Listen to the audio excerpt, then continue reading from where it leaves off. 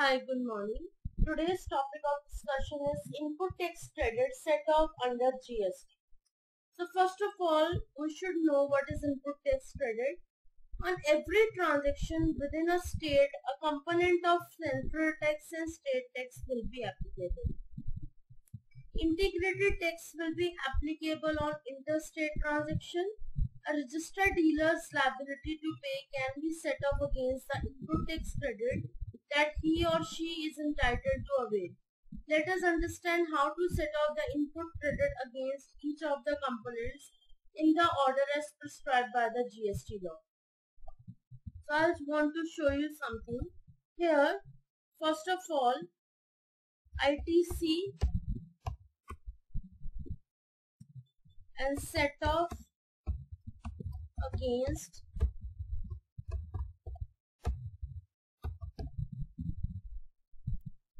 liability. I'll show you. First of all, central tax ITC shall be set up against central tax and integrated tax, and second is state tax. Its state tax liability shall be set off against state / union territory and integrated tax. Then integrated tax liability shall be set off against central, state and integrated tax. Alright, now I want to show you how I am going to calculate the tax liability out of ITC which is going to be available to me by the government. Here they have given me one question that I'm going to write down the question over here. ITC and liability amount. Here number one ITC is CGST. CGST ITC the government has provided to me is 1,42,200 and the liability is CGST liability is 1,63,710 rupees. So I want to ask you one thing, like out of 1,42,200, can I adjust 1,63,710 rupees liability amount from 1,42,200 ITC? Yes, I can. Then second is SGST is 1,42,200 and the liability amount of SGST is 1,63,710 rupees. Third is IGST. IGST ITC available to me is 36,000 and where IGST liability amount is 39,528 rupees. Now I want to tell you the solution of this question. First of all, I'll calculate CGST tax liability. So the formula for calculating CGST tax liability, SGST tax liability and IGST tax liability is, number one is tax liability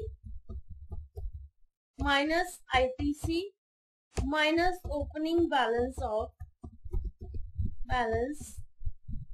of central tax.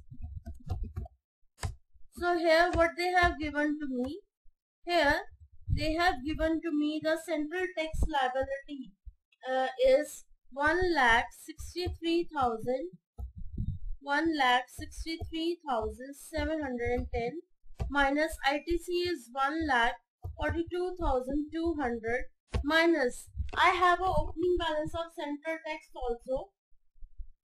So I'll show you what is the opening balance.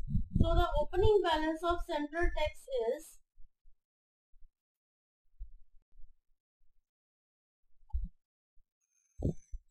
5,000. So I'll deduct 5,000 out of here. Now I'll show you is equal to I'll calculate this amount and I'll show you.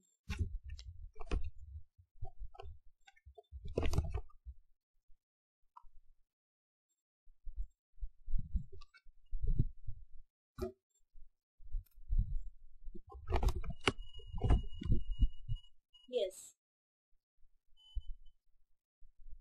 So I'll deduct 1,63,000. I'll deduct 1,63,710 minus 1,42,200.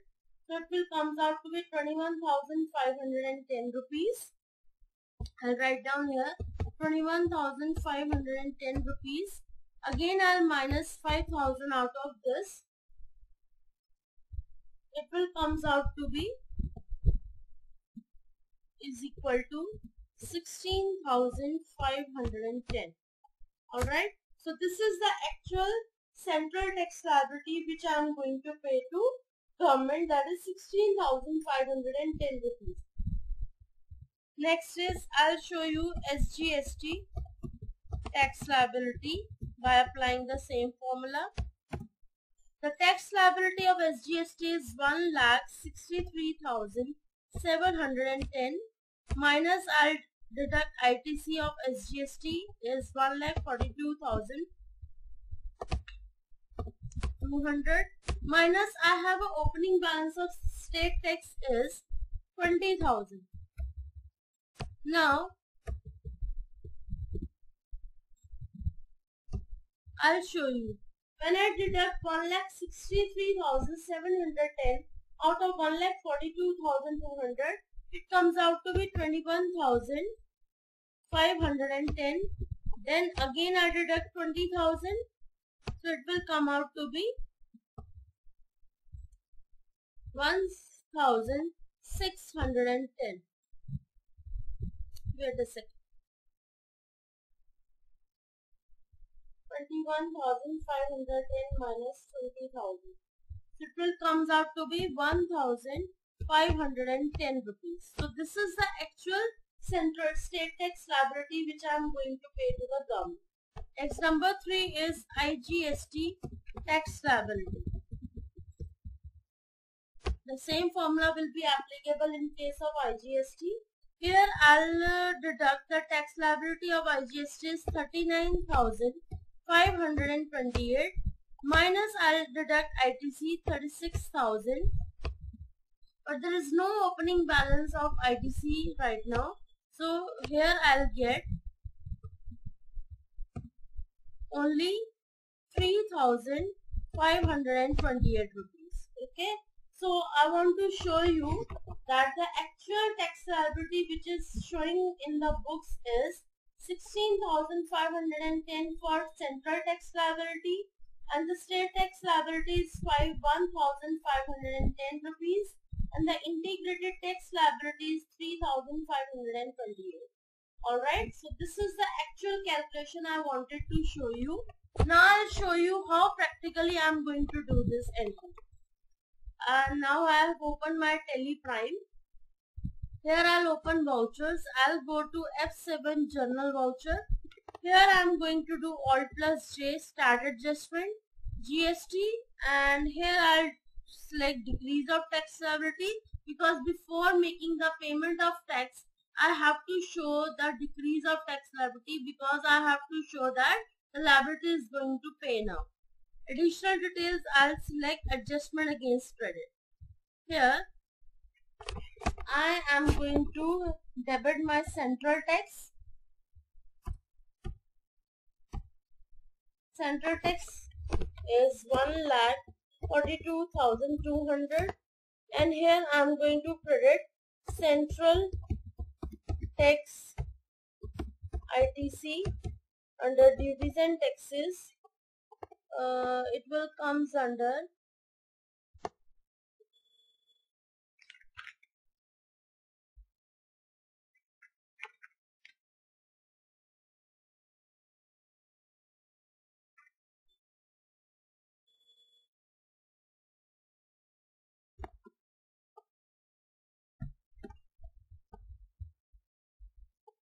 it will come under current assets. Yes, it will come under current assets. Alright, so here I have created this ledger. So this way I have adjusted my ITC. Now again I'll press Alt plus J, GST, decrease of tax liability. An additional detail here I'll select adjustment against credit. Here I'll select state tax 9%, 1,42,200. Credit state tax ITC under current assets. This way I did the adjustment. Now again I'll press Alt plus J and GST, decrease of tax liability, adjustment against credit. Here I'll select IGST, integrated tax 18%, and the ITC was 36,000. And here I'll create IGST ITC current assets. That's it. Alright. Now the next step is GST tax payment.